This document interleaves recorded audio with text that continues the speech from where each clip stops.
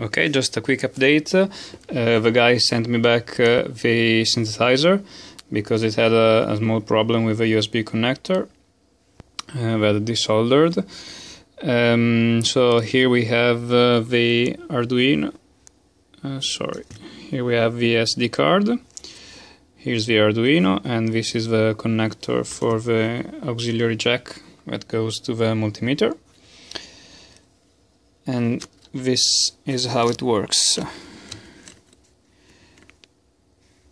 You turn on the synthesizer and go to line input, and when you turn on the multimeter, Auto on tensione DC.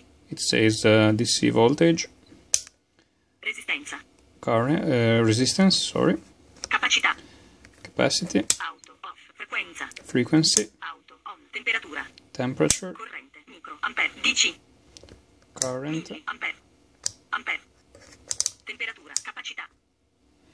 and when he has to measure something, Frequenza. Auto on. Tensione DC.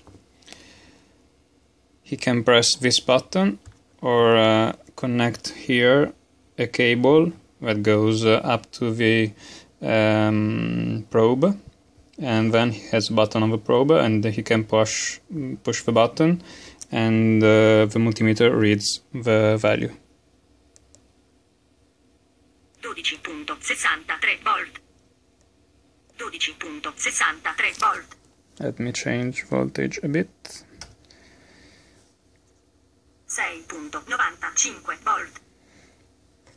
Resistenza. Temperatura. And it reads the temperature too. 23.9 gradi.